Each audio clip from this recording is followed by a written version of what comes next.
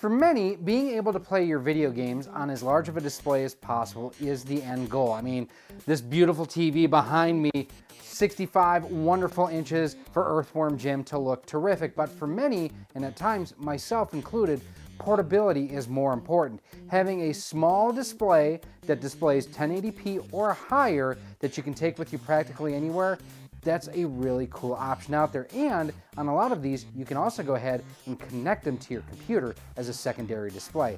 And that's what we have here today and what we're going to be talking about. We have two LCD displays from WiMaxIt that promise to really make it easier for us to play our games on the go and be more productive as a YouTuber. Hey everybody, Gary here from Rock Solid Productions. I do appreciate you stopping by and checking out our episode that we have here today. Now, we have talked about WiMaxIt monitors in the past. I will have a link for you right here on screen where you can go ahead and check out our earlier review of one of their monitors. Now, these a little bit different than that one. They're both smaller than what that monitor was.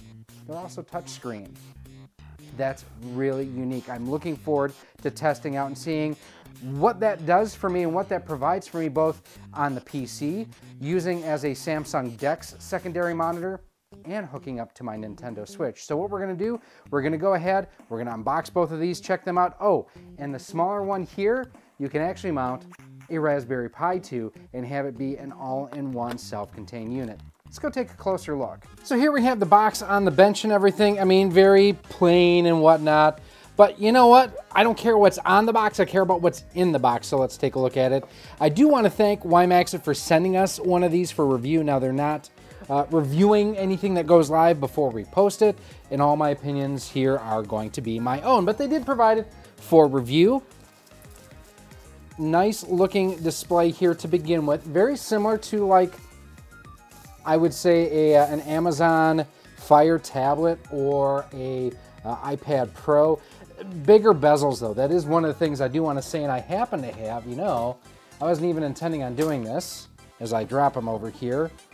I happen to have my calipers here. Let's see how thick the bezels are. So you're at 22.2 millimeter on the bottom, and on top you're looking at about 7, 9.2, and it should be 9.2 on that side too. Yep, okay. And thickness wise, we are looking at 9 millimeters thick. So looking at the display itself, on this side here, you have an exit button, an up-down toggle switch that also will push in, and a headphone jack there. You also have a speaker output right here. On this side, you have your HDMI, I believe it's a mini HDMI in, USB-C, USB-C, and another speaker on that side there. You do have, this is nice, this is an addition from what I've tested from them in the past.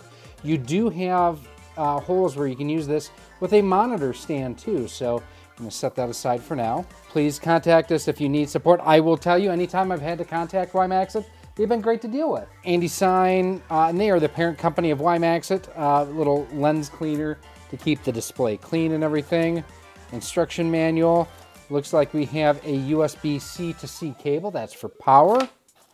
And HDMI to HDMI micro or mini. I always forget which is which. Power brick? Oh, they've included a power brick. That's awesome. Looks like 5 volt, 2000 milliamp output. So 5 volt, 2 amp is what this outputs. That's important to note if you're going to use something else for power. USB to USB-C. Now this is interesting because in the past the version that I tested had a portfolio case that worked as a stand. This is a generic stand that it comes with, but I'll tell you, looking at it, I like this a lot more than the portfolio one. Now, it does not provide protection while traveling, so there's that.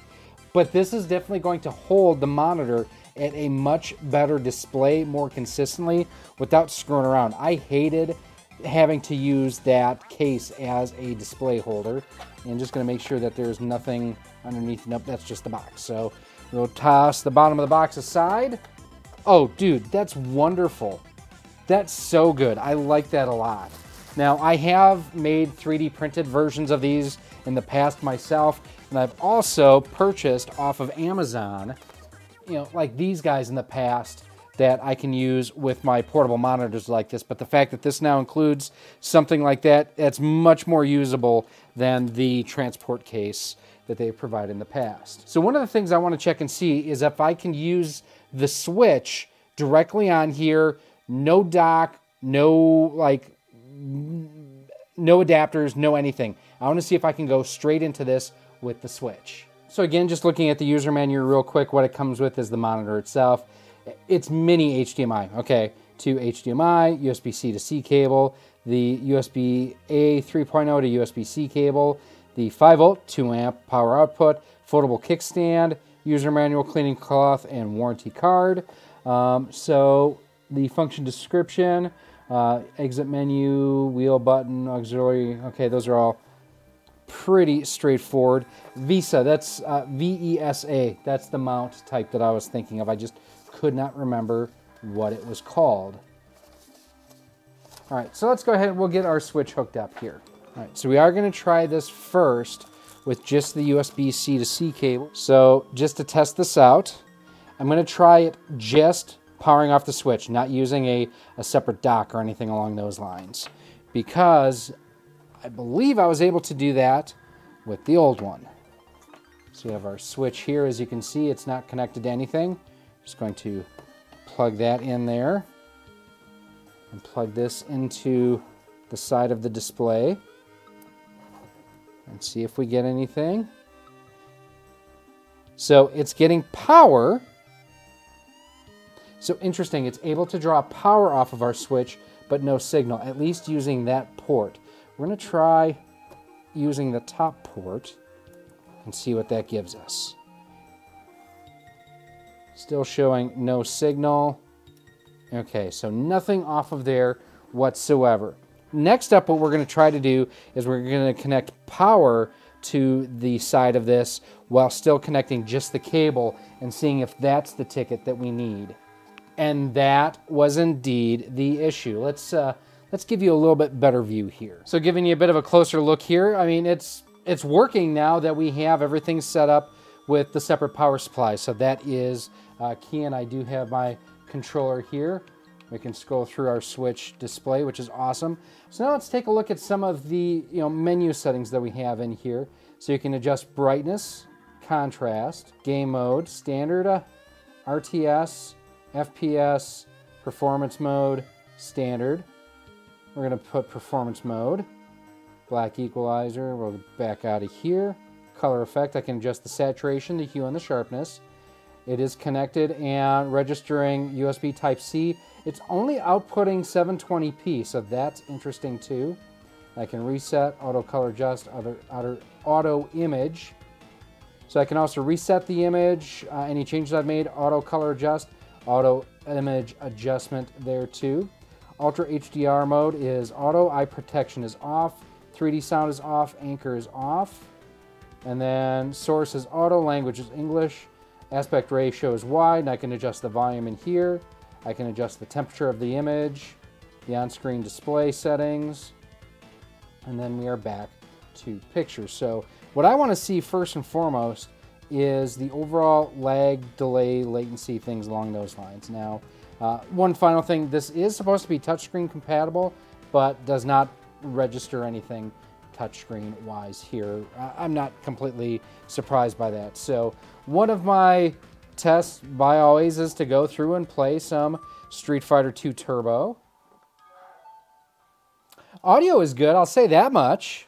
And the main thing I'm testing on here for is lag, delay, latency, things like that.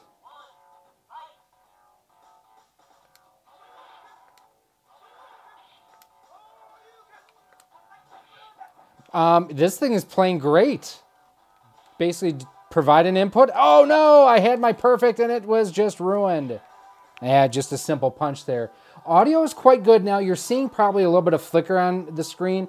That's just owing to the refresh rate of what I'm recording to what's on the display. I'm actually going to change my camera real quick to 30 frames per second. That should eliminate that issue.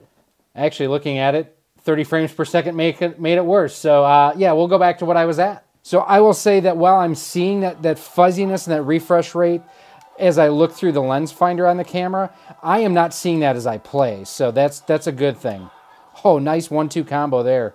Now, not everybody knows this, but the mark on, I think it's on, not Zangief's chest, but on, who does the Dragon Fire? Dalsim is actually from a Dragon Fireball from Ryu. Got him. All right, so that looked good there. Let's take a look at what the NES Online games look like. I had heard that Dig Dug 2 and Mappyland were coming to the NES Online. We'll play some Dig Dug. Oh, this is Dig Dug 2, which I don't know that I've ever played. Okay, we're not going to play a whole lot of that. Not a good game. Where is Punch-Out? There's Punch-Out. Again, Punch-Out, another great test of lag, delay, latency. I mean, right from the word go. I mean, granted, it's Glass Joe, so it's no major issue here. But, I mean, press a button responds. That's really, really good as far as just the overall responsiveness. It's nice as well. I will say that the earlier 15, I think it was a 15.7-inch one that I tested from WiMaxIt, actually did have some lag and latency in it. This feels more responsive. Now, I want you to let me know down in the comments, did you know that you could press down twice and have little Mac dodge? All right. We knocked out Glass Joe. I used to be a lot more, like, reactive in my fights with Von Kaiser, but I've learned that if you're more aggressive with him, you get more stars, and you overall, it's easier to beat him. You don't have to counter-punch with him as much, I guess, is what I'm saying.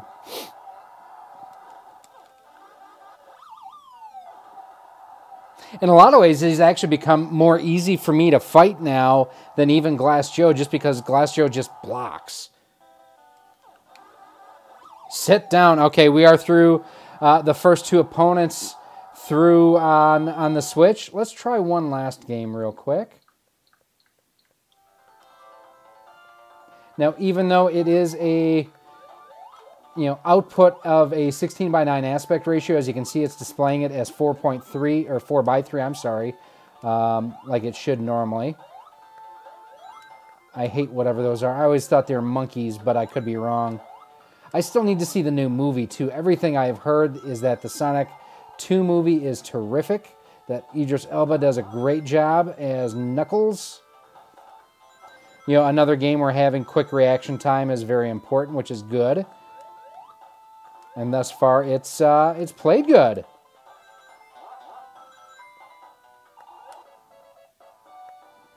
Got 100 rings there. Oh, I would collect 100 rings, and I'd collect 100 more.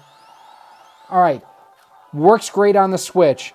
I want to test it out using my Samsung phone to see if it works as a secondary DeX display. So off to the side here, I have my Samsung Galaxy Tab S7, and here we have the monitor, and it is mirroring everything that I have on the display. You can see my cursor and everything move. Let us go into, we'll just open up the YouTube channel real quick. Let's check out our boy Trek Yards real quick. So now the audio is currently coming out of my tablet, not out of here. I'm sure that that's something that I can set up, but man, that looks great. That is really, really good. I like that quite a bit. The one thing I have to do some research on my end is to find out how, instead of having it mirror from my tablet to here, how I can have it as an extended desktop. Speaking of which, final test for this guy is we are going to set it up with our regular laptop and do a mirrored, or not a mirrored, but do a extended desktop. So here we have it connected to my laptop, and again, I apologize for the refresh rate issue. As you can see, it is showing it as the same on both displays. We are going to extend the displays, and now I'm going to just bring this over from this display. There we go. And here you can see I have one of the models in Cura that I've been working on lately here. I'm actually going to grab, where's my mouse? There's my mouse, just because I don't like using a trackpad. Well, that's a little bit better. And now we're going to kind of see here how I can manipulate my model inside of Cura. So super convenient. I mean, it's not as large of a display as what I have on my laptop. And it's not, you know, it's smaller overall. But you know what? For a secondary monitor on the go, this is really, really awesome. Let's take a look at the other one really quick. So here we have the smaller model from them. And, oh, this is neat. Don't be intimidated by wiring. So here you can see the display itself, and again, it is designed to work hand in hand with a Raspberry Pi for you to actually mount everything to the back here, which is really neat. And it's touchscreen. Again, includes a lens cloth, your manual and everything. What's on? We have cables, we have attachment ports. So it includes attachments and everything for the Raspberry Pi 3B and 4B, along with some other odds and ends in here. Also includes an HDMI cable and looks like a USB to micro USB cable, or yes, micro. So we can use this just to connect to our PC if we want to. You need the HDMI cable for data transfer, micro USB cable for power. So it does need its own separate power supply. And it kind of walks you through a little bit as far as how to connect everything up here as well. So we are going to do just a basic test on here, and it is a standard HDMI port, which is nice. I like that. That's really interesting. So it looks like for power here, power is also micro USB, so something to be aware of there. So I have everything set up here now with the smaller touchscreen, and it doesn't respond to touches for the Switch. I'm not surprised on that. And I am just using one of the dockless cables. But let's go ahead, let's test this out a little bit too, because I'm pretty intrigued by it. Now, I will tell you there are no speakers built into this. You would have to add your own speaker module if you would want such a thing. Oh, Guile was always one of my nemesis.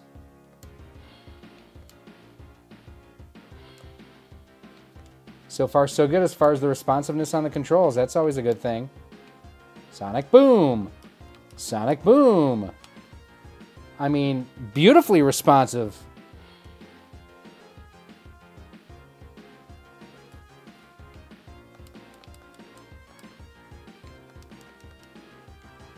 Now, it does have a side control, as you just saw, where if I had speakers or headphones or something like that plugged in, it would adjust the volume for me.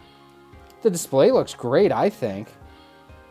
Yeah, overall, this works great too. And, you know, like I mentioned, you can actually connect a Raspberry Pi 3 or 4 to this to have an all-in-one self-contained system, which is pretty stinking cool. Let's go ahead and wrap things up. I'm a huge fan of portable monitors like these, and I have to admit WiMaxIt has really done a nice job improving over their previous models that I had tested. They're much more responsive. I thought the color was a lot more accurate, the speakers sounded better, and there are a lot of little things that they've developed into this, such as the game mode, which I think works a lot better. The fact it has the screw holes on the back on here so that you can use it with the monitor holder.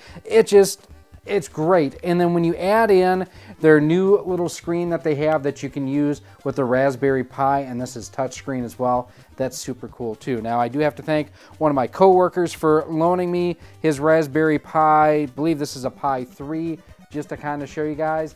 I've never used one of these, so that's why I didn't want to screw up his little system here. But it's one of those that Raspberry Pis have also been kind of hard to get a hold of lately, just with everything going on with COVID. They've recently sent out an email kind of talking about their issues that they've been going with filling their supply chain demands. Hopefully we'll have more Raspberry Pis on the shelf soon. But if you want to pick one of these up, where I find this helpful is if I'm traveling to a convention or something like that.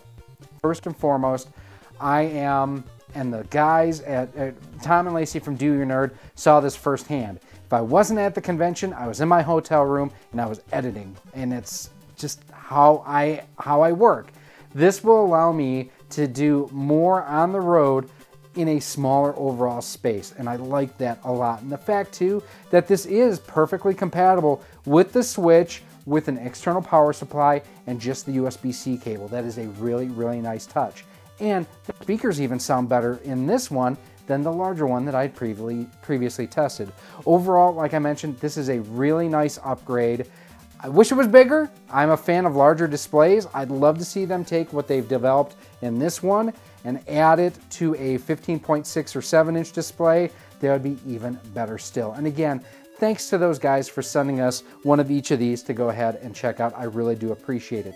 If you want to pick either of these up, I will have links down below where you can go ahead and do that. Now, if you want to check out any of the other portable, easy for me to say, any of the other portable monitor reviews that we've done, any other things that we've done just to make things easier for us to travel and get our work done, I will have those linked for you right now. Thank you so much for watching this episode. If you want to help support Rock Solid Productions and be a part of our community, there's a number of different ways you can do so.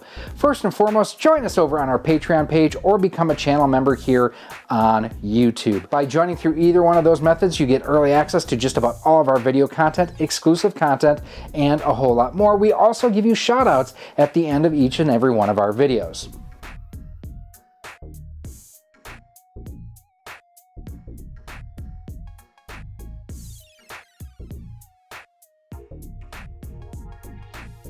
You can also pick up some awesome Rock Solid Productions swag. We've got t-shirts, sweatshirts, hoodies, and more available through our Teespring store on screen right now too. You can also pick up some of our awesome 3D printed cartridge stands, Amiibo holders, Nintendo DS holders, and more by visiting our 3D printer store on screen right now as well. Links for everything will be down below in a pinned comment. If you want to stay up to date with everything we have going on here at Rock Solid Productions, make sure that you're following us on the different social media networks.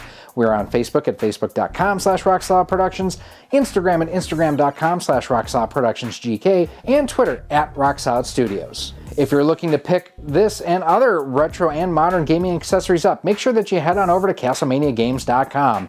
He has a feature over there called Castle Cash, where the more you spend, the more you earn towards future purchases, and Castle Cash is just like cash.